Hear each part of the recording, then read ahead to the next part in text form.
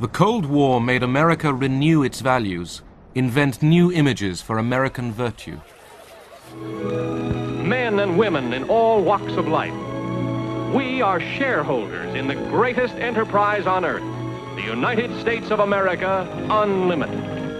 Our strength lies in the character of our people, young in heart, independent in thought and nature, skilled of hand. American enterprise has harnessed fire and water, wind, sun, and soil to produce an abundance of everything. Was communism out to destroy all this? American propaganda said it was.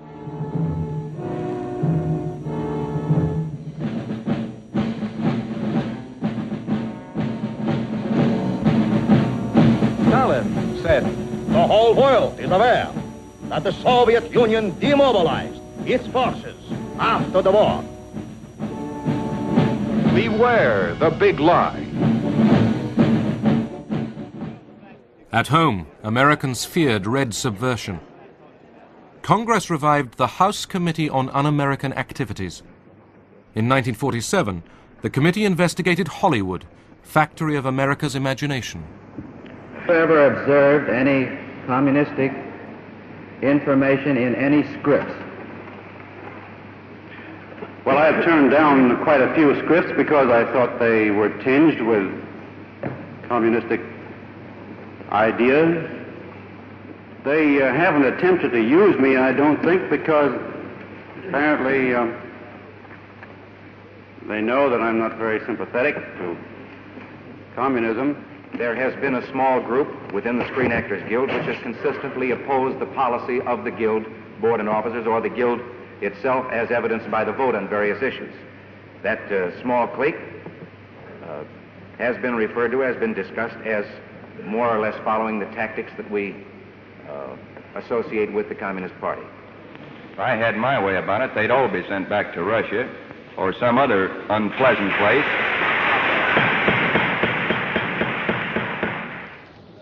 Ten witnesses, the Hollywood 10, defied the committee's right to ask about their beliefs. Are you a member of the Communist Party? Or have you ever been a member of the Communist Party? It's unfortunate and tragic that I have to teach this committee the basic principles of Americanism. That's not the question. The question is, have you ever been a member of the Communist Party? I'm framing my answer in the only way in which any American citizen can frame his then answer you denied, to a question then which you, invades his, absolutely invades then his you right. denied, you refuse to answer that question. Is that correct? I have told you that I will offer my beliefs, my affiliations, and everything else to the American public, and they will know where I stand, as they do from what I have written. Stand away from the stand. For Americanism for many years, and I shall stand away from the stand. Fight for the Bill of Rights, which you are trying to take destroy. This man away from the stand. Others from the film industry demonstrated their support for the constitutional rights of the 10. Are you or have you ever been a member of the Communist Party? I believe I have the right to be confronted with any evidence which supports this question. I should like to see what you have. Oh, well, you would. Yes. Well, you will pretty soon. The witness is excused. Either you completely cooperated with the committee, which meant saying yes or no to the question about whether you were a communist or ever had been. And if the answer was yes, as it was in my case, we knew the next question was who else was, and we certainly didn't want to go into that. The 10 were imprisoned. With hundreds more, they were blacklisted, their livelihoods taken away. People generally in Hollywood were pretty scared to have anything to do with us. Whereas before we went to prison, they had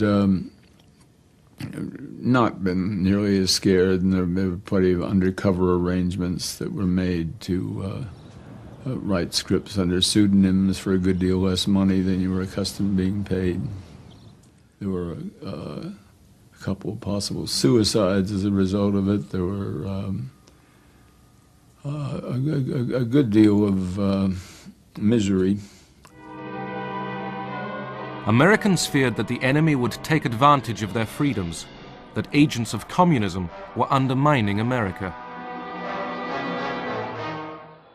A Soviet spy ring unearthed in 1946 led investigators to Alger Hiss, who had been a wartime foreign policy advisor.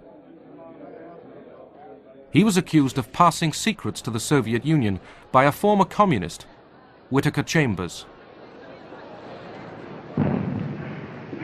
Have you ever seen this individual who is standing? I have. Do you know him? I identify him. In 1935 was the last time that you saw him. According to my best recollection, not having checked the record. Now, would you remain standing a moment, Mr. Hiss? Do you know? Hiss firmly denied that he had betrayed his country. New evidence of communist activities in government circles is promised by the House Committee on Un-American Activities. Microfilm reportedly found in a pumpkin on a Maryland farm is examined by investigator Stripling and Congressman Nixon. Richard Nixon, an ambitious young Republican, was convinced that Hiss was lying. It is the intention of the Committee on Un-American Activities to pursue this investigation until we put the spotlight on those high officials in the State Department who are responsible for selling this country down the river. Hiss was jailed for perjury. Nixon's name was made. He turned his crusade against communism into a weapon for Republicans. It was what made him.